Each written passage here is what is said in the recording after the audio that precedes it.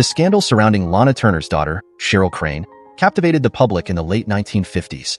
Cheryl Crane made headlines when she fatally stabbed Johnny Stompanato, her mother's abusive boyfriend, in 1958. The incident occurred in the midst of a heated argument between Stompanato and Lana Turner at their Beverly Hills home. In a desperate attempt to protect her mother from Stompanato's violent outburst, Cheryl intervened, wielding a kitchen knife.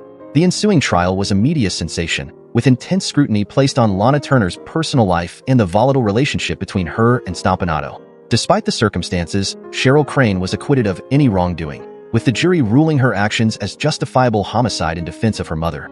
The case shed light on the darker side of Hollywood glamour and the struggles faced by individuals living under the spotlight. It also sparked discussions about domestic violence and the lengths people may go to protect their loved ones, leaving an indelible mark on the cultural landscape of the time.